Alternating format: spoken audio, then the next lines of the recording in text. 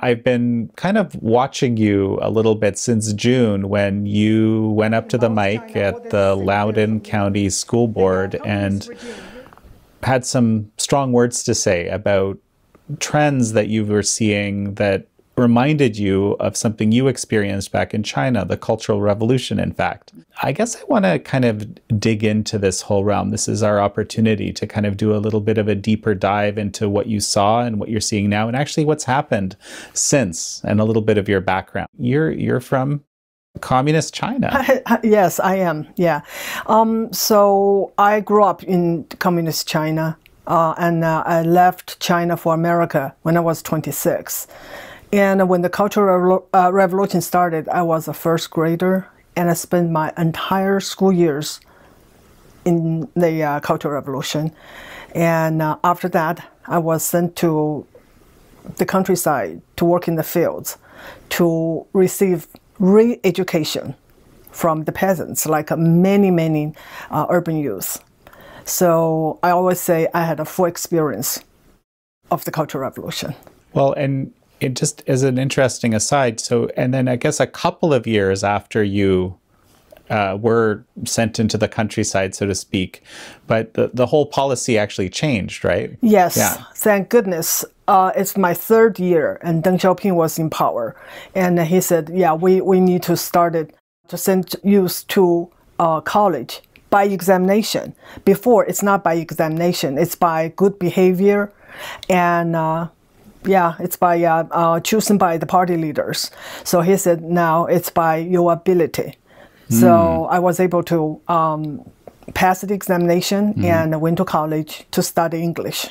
Why don't we start with a little bit about what the Cultural Revolution was, and then we'll get into the current day. But like, what was that? And then you can tell me what it was like to be there. Yeah, the Cultural Revolution is it's very important to understand why there was a Cultural Revolution, and I did not understand until much later.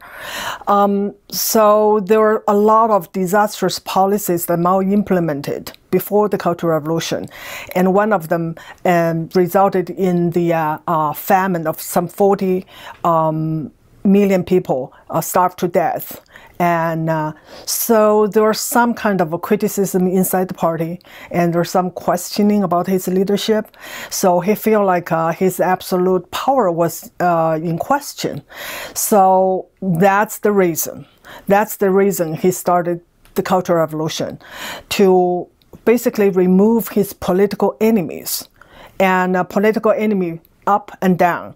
And then the number one was the president of China, Liu Shaoqi, and it goes to the bottom of local government. They all need to be removed, and he wanted to put his own people in every level. And that's the reason and the means they used to get the mass involved. And then the first one was to unleash the Red Guards.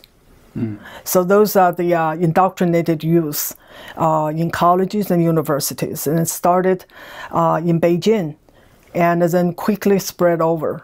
So the Red Guards were mainly school kids. So they, okay, since you said the mass involved, so like just like kind of the masses, right? To basically employ them in his quest. So, and the Red Guards, how were they indoctrinated? Well, that started from day one.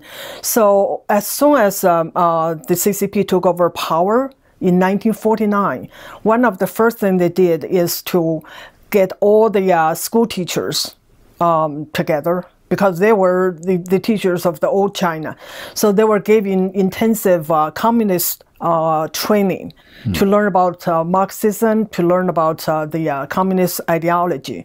And they were not even giving weekend off. They have to be trained day and night until they passed examinations before they could go back to the classroom. So they were there to teach now the Marxist and communist values and ideologies. So ever since then, the educational system is an indoctrination mill, ever since then. But it was during the Cultural Revolution that we get to see the full display of what those indoctrinated kids were able to do, were capable of. And so to that, the Cultural Revolution was a really stunning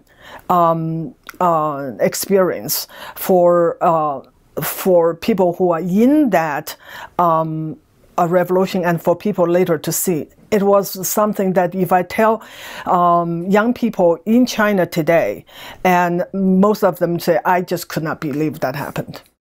Well, tell me a few memories of what you saw happen. I was a first grader, so as 6 or 7, I had one semester of kind of normal education.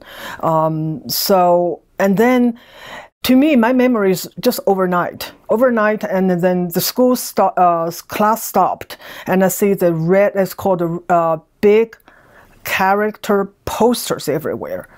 So those are just people write down whatever criticism, that's the Chinese word for it, but it is really denunciation and attack of teachers, of school administrators, and of each other.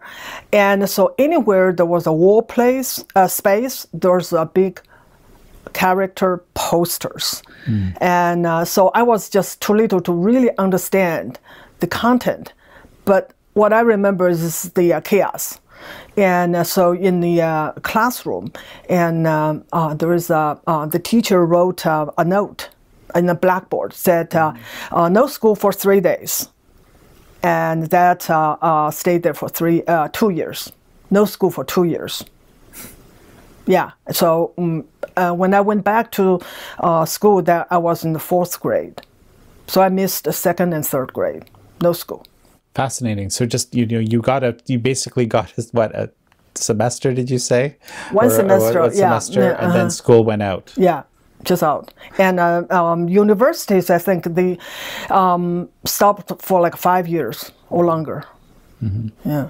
And so who were these Red Guards? Were they the sort of the extra committed youth, or how did they come about? Everyone was a Red Guard. If you're in high school, and even in elementary school, we're just too little, but we're called Little Red Guards. But they were all organized by themselves because Mao openly support them. And they just chanted Mao's slogan, "Rebellion is justified." And Mao said, "Revolution is not dinner party. And it is violent. So go ahead, do your revolution." So with Mao's approval, no one could stop them. So the first thing they did is they dismantled the law enforcement and the court system. So they just did whatever. They even make up their own laws. So one of the things they were told is get rid of those people in authority. And who are the people in authority? The first are the teachers. So many teachers were struggled against, parade around, and many were beaten, some to death. Yes, and so because I was in the elementary school, just like 7-year-old, and up to, 10, 12 years old, even that, eventually it gets violent. And but not, I don't think anyone killed by elementary school teachers, but people were killed by middle school kids. Yeah, there was no consequence. And because of that, they just made up their own rule. I heard this not from me, but heard from some other, another person who witnessed the beaten to death of a man who dared to withdraw 1,000 yuan from the bank, because the Red Guard said that if you have that much money, you are oppressor, you are exploiter, so you are counter-revolutionary. So they just did that. No consequence. Even today, their crimes were never prosecuted. Those people who died in vain, forgotten, except by their families. And so in these, you're talking about this struggling, and so I guess these posters were also sort of encouraging people to join in these struggle sessions. Just explain what that is exactly. The struggle session was just total confusion to me because there's no school, and we just went out, and every day there was a struggle session of someone. And one day I was out with a friend of mine, And so usually they different. Some just use truck to parade the people and with the sign of their name crossed out. And so one day we were there and we looked, we're stunned. That's my friend's father. And so it's like I don't know who, and it's just so many people were struggled against. And some were very violent. And I went to one struggle session of the governor of Sichuan province. That's where I'm from. Mm-hmm. And I was kind of far from, he was standing somewhere high, and then so everyone could see him, and the Red Guards were reading out his whatever criticism or denunciation. And yeah, total chaos. I mean, it's incredible to hear about it from someone that really experienced it. Of course, I've read a lot about the Cultural Revolution, and then so but you did get older in the process. This lasted 10 years. Yes. And so, what about towards you were seeing things presumably a bit more clearly towards the when you were 15, 16, or it was just this mass chaos all the way through? I don't think I ever clearly saw anything. And so I remember that I was sent to the countryside. By then, we heard enough horror stories of youth working in the countryside and work with the peasants. And I did not really want to go, but I had to. So a lot of times, actually, I was blaming myself that I was just kind of weak, that I just can't, that I need to be toughened up so that I can contribute meaningfully for the socialist cause. So a lot of times, it's not like I saw clearly that this was unjust. That's the power of indoctrination. You feel like, oh, I'm just so weak. I really need to be toughened up by those peasants and do this hard labor. I see. So you're imagining that the people who were running the struggle sessions were the tough ones, or something like that. Yeah. Wow. I know the indoctrination was very powerful, and so the violence and then the kind of struggle session that lasted about 2 years. Actually, by the time I went back to school, it was kind of calmed down. Calmed down, yeah, but Mao just did not know what to do with all this Red Guards. That's what he did, to send them to the countryside. So that's the rewards of doing all this damage for Mao. Right. And I mean, the other part, and I have to mention, was the sort of destruction of history, actually, right? Which is that's a central feature. That's the central feature of the Cultural Revolution. And so Mao told the Red Guards and everybody, we should get rid of the 4 olds. The old ideas, old thoughts, and old tradition, old custom, and old habits. What are they? They are the traditional culture and civilization. So for you to get rid of it is to find historic places such as temples and anything, basically anything old. So all the Buddhist statues were torn down, temples destroyed or burned, and what I witness is Red Guards going door to door to raid homes. And so they would just go to homes and took out anything that's old. Old vases, antique furniture, anything. They would just go take them out and just burn them or smash them. And I remember, and this whole street was just a mess of things destroyed and the people howling and crying, those homeowners.